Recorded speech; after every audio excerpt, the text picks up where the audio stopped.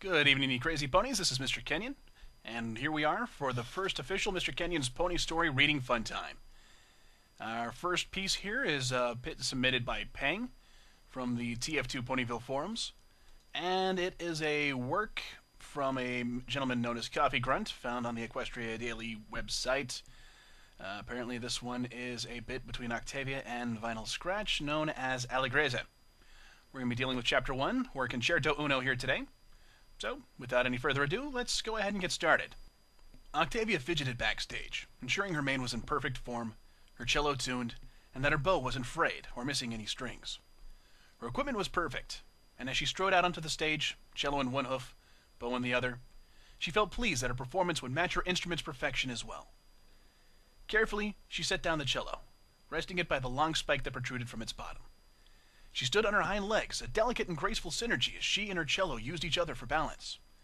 Finally, she raised the bow to the strings and began to play. The sweet melody of Beethoven's Sixth filled the hall, a grand theater she often packed to the rafters, tonight being no exception. Octavia was extraordinarily professional. There were no tears of emotion as she played, not like other ponies she had met. A certain mint green lyrist sprang to mind. No, she simply played the notes with her trademark poise and precision, and watched as the emotion unfolded on her audience's face instead. She cradled the bow in her ankle, nipping it between her calf and hoof. At first, her fame stemmed from simply being a musical earth pony, most instruments needing magic to operate, or were simply too awkward for hoof and tooth alone. However, Octavia managed despite her lack of a horn, and it had been said by more than one reviewer that no unicorn cellist could match her talent. Octavia allowed herself a slightly smug and haughty smile as she continued to play, watching as the effect of her audience ranged from a delicate patting of the eyes with a handkerchief all the way up to an unrestrained cascades of tears. After several songs of a similarly powerful and emotive ability, she began to change tempo, speeding up into an uplifting and heartwarming little number she had written herself. The audience was lifted too. Bright smiles and soft eyes greeted her as she stood, eyes closed, sawing the bow across the strings with unparalleled execution. Finally, her set ended, and she released her audience. Bowing low before carrying her bow and cello away, she left them to recover from the emotional ravaging she had brought upon them. Returning backstage, she rechecked her cello and replaced a string that had become frighteningly close to fraying under her fervent playing. The cello was then placed in its case with the utmost care, her bow placed inside with it. She zipped up the case with the tip of her hoof and raised the strap over one shoulder, balancing it on the tip of her hoof while she lifted it over her head before letting it drop softly on her shoulder, steadying it by resting the long, thin segment on her flank. Now that she completed her set and tidied away her instruments, she could relax. Octavia always liked a light drink after a performance. Not anything uncouth like a pint of lager. Oh no, she was no drunkard. Octavia's tastes were more refined, naturally. She preferred the smoky taste of a good whiskey, her absolute favorite being the oaky tones of the Jura whiskey, distilled and brewed on an island just off the shore of Clydesdale. No ice to bruise the flavor, no quite frankly idiotic garnishes like limes or lemons to pollute its purity. No. Octavia enjoyed the taste on its own merits and drank it straight, as she felt it deserved. However, upon meeting the familiar blue-coated barmare, she realized that something was not quite right. The barmare was emptying out the till and stowing away drinks in the cupboards. Octavia felt a slight pang of loss as she saw the Jura bottle get tucked away beside the travesty that was Buck Daniels. It was at this point she felt action must be taken. Verbal and peaceful action, but action nonetheless. "Excuse me, ma'am," Octavia put on her most airy and polite tone. "I was wondering if I could perhaps have a glass of your Jura whiskey." "Sorry, love. Can't do it, I'm afraid." The mare's rough, British accent assaulted Octavia's eardrums, but she repressed the urge to clamp a hoof over each ear. "Bar closes at 11 now. New management and all that." Octavia's gray cheeks turned white. But I wanted a drink, surely just one. It's only 10 past 11 now anyways, and I'll be sure to drink it quickly in order not to hold you back." The barmare's eyes narrowed, and she stopped cleaning a glass in order to stare at Octavia suspiciously. Octavia, for her part, crept her lips up into a smile, a benign attempt to woo the mare over. You ain't an alky, are you?" Octavia audibly gasped. "An alcoholic? What do you take me for? You see that poster there? I'm tonight's main attraction, the piece de resistance. I'm an artist, not a drunkard." "Uh-huh. The bar's closed. You'll have to go somewhere else, love. Try the joint down the street. They're open till 3 a.m. normally." Octavia's eyes hardened. "Very well. I shall." She straightened her mane once more, shouldering her cello's case and trotting off out the door.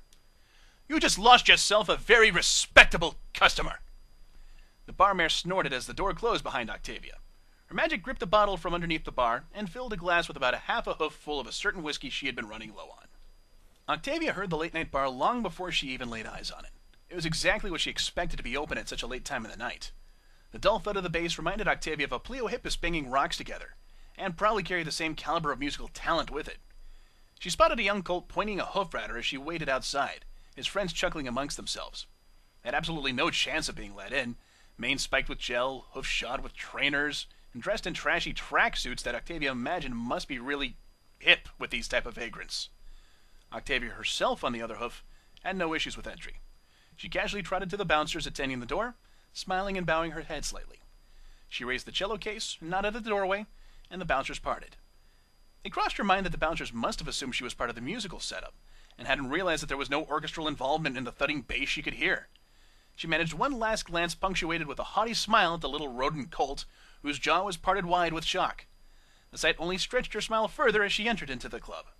Although, in hindsight, she was glad the gangster pony days had ended. If this club allowed any pony with a violent case to trot right in, it couldn't have been safe otherwise. She navigated her way through the narrow corridor leading from the entrance, delicately stepping over an inebriated and probably unconscious filly before entering the club proper. The pulse of the strobe light she had anticipated almost blinded her like a flashbang spell. She barely managed to stop herself toppling over onto a couple sitting near the door, who were similarly paralytic. She righted herself, her eyes rapidly trying to get up to speed with the situation and clarify things for her. Both sound and vision were assaulted by rhythmic booms. Flares of light and heavy thuds attacked Octavia. She just came here for a drink, order one, pay the bill, and sit in a corner as far from the subwoofers as possible. She ignored the spiky-maned colts who were, despite the age restriction and looking like they'd barely earned their cutie marks, heading up the entrance corridor behind her. Their catcalls were devoured in the music as she pushed through the crowd to the bar. So, after a fervent hoofful of minutes spent yelling over the bass, Octavia found herself sitting in an unoccupied corner, sipping a glass of Buck Daniels, and cursing the lack of any class in this place. The bar colt had looked at her and implied, "A classy filly like you drink pina coladas, right?" Octavia's shocked expression must have told him all he needed to know. That he'd believe she'd drink that tramponie's urine disguised as foal's orange juice was beyond her. He apologetically offered her the Buck Daniels on the house, it being the only whiskey he stocked, and Octavia felt it barely qualified, and she took her leave with a polite but sharp thank you.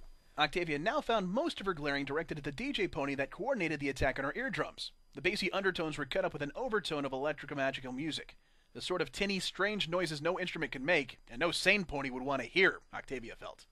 She bitterly swilled a sip of the vulgar whiskey pass-off. Once more, she felt the night wasn't turning how she wanted.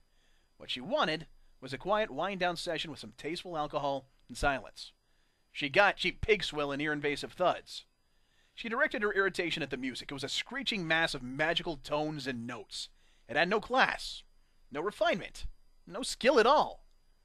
Though that being the case, why was her hind leg bobbing in time with the beats? She suppressed a treacherous limb and instead focused her attention on the DJ pony creating the noise. Her shimmering white coat, the crude blue mane streaked with electric blue, the eyes hidden away behind lustrous purple shades. Her head bobbed in time with the music she created, hooves working a frenzy on the tape desks as her mane whipped back and forth with her head. Octavia assumed she compensated for lack of precision with speed and pure volume. A pair of mares caught her attention a table over. One was an exuberant pink filly with candy floss-like hair, the other an irritated sky-blue Pegasus punctuated by her rainbow mane and tail. Octavia saw the pink one trying to drag the other by the hoof, presumably into the crowd. The Pegasus, of course, was having none of it, at least not until the pink one planted a kiss on her cheek, causing the Pegasus' wings to burst from her back, knocking a passerby to their hooves. A flustered motion of apologetic help from the embarrassed Pegasus was blended with the pink filly's giggles, then the pair retreated into the crowd to avoid any more mishaps. It was at that moment that realization washed over Octavia. She hadn't actually looked at the bar's name, simply beelining for the door in search of a calm drink. However, it was only now she looked at the bar mats for the drink glasses. Filly fools. How quaint. Well, Octavia would do her best to get her drinks to leave before anything like that happened. She was a modern pony and had no issue with it. Unless a pony hoped to involve her, then she would happily evade any attempts.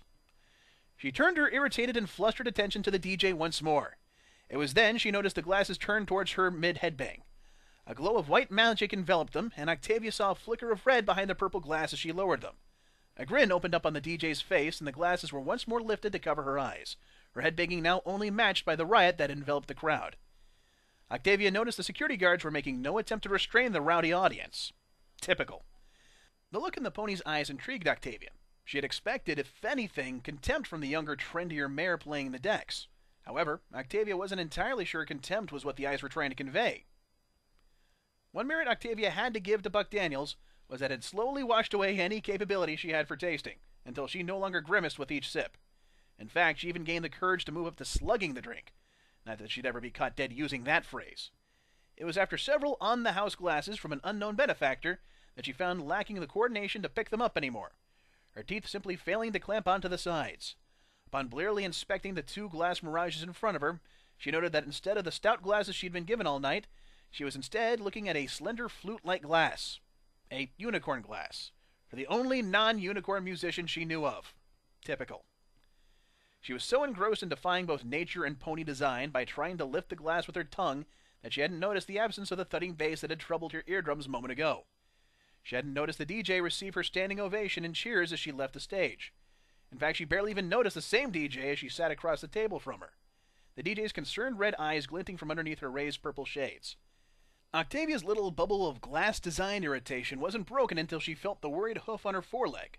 She dropped the glass in surprise, vaguely catching the tinkling splash of it shattering on the floor. You okay there, Philly?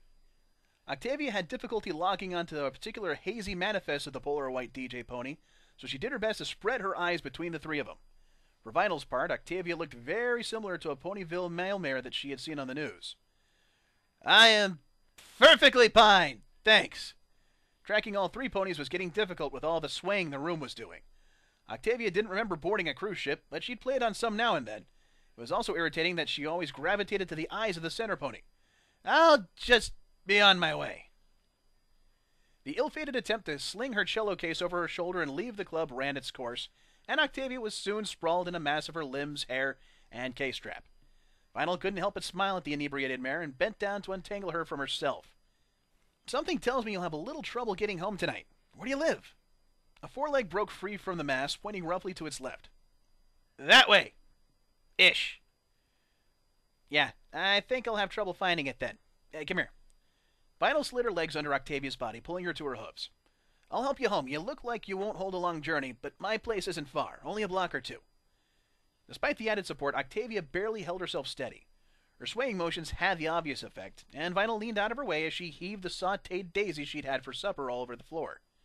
Both ponies gingerly stepped around it, Vinyl shooting an apologetic smile to the bartender, who, despite having a broom handle between his teeth, still managed to control enough of his face to look thoroughly pissed off. A shrug was all Vinyl could offer on top of it as she left, struggling to deal with the now barely conscious filly that was draped over her shoulder. True to her word, the journey was short. Carrying Octavia up the stairs was no mean feat. She looked light and sprightly, but seemed to have lead for a skeleton. Vinyl barely managed to drag her into her bed and throw the covers over her before she wandered off for a much-needed cup of coffee. The mare had no contact numbers in her cello case, so Vinyl was at a loss until she got the alcohol out of her system. She dealt with a fair few fillies that couldn't handle their drinks, though it was drunken stallions that were the most common. Let it run its course, and send them out in the morning. She noticed the mare's pink eyes as she'd been halfway through her set. She practically glared Vinyl as if she wanted her to abandon the stage. Typical that she was an orchestral musician, she supposed. The cello was no cheap number either. The ivory tuning pegs alone said that. But it wasn't until she flipped through her Musician's Weekly magazine that she noticed the pony on her bed, standing 4 legs crossed on the front cover. Canterlot's Earth's Pony Musical Maestro. So her name was Octavia. She'd heard of her down the Apple branch, actually. Vinyl had to hoof it to her. Earth pony musicians were as common as, well, Pegasus scientists or something. Playing an instrument with magic was difficult enough, never mind trying to do it without the amazing horn unicorns were blessed with. The coffee, as with every night, had a short-lived effect. Vinyl felt the usual weight of a long set draping itself over her shoulders. It was a princess-sized bed, so yeah, there'd be room to spare. She didn't have to work till evening tomorrow, so she'd be able to help the mare on her way before she left. She tip-hoofed around the bed, being careful not to wake the gray pony as she slipped onto the bed next to her, still giving a good pony's worth of room between them. She slipped her shades onto the bedside cabinet and turned towards the mare, noting the almost graceful way her mane spread across the pillow as she lay. The delicate lightness of her breathing, the little smile that curved across her muzzle, a little giggle at a drunkard's dream. She had to admit, for an unconscious drunk pony, she pulled off the look very well. Vinyl turned away from her, closing her eyes and drifting off to a well-earned sleep. Yeah, and there we go. That is Chapter 1, all in the books here. I'm glad I was able to get this done. I want to give a thanks out to the Ponyville forums for willing to listen to all my crazed ramblings here as I do this. And I hope that everyone leaves some good comments, some criticisms, anything you want to leave here. If I've flubbed anything important, just let me know. I want to hear from you guys. So please, keep this in there, and I'll continue to post more. I'll be announcing on the forums here when the next one's going to be and what it will be. I still haven't quite decided yet. So again, until next time, you crazy ponies, thanks again. It's Mr. Kenyon signing off.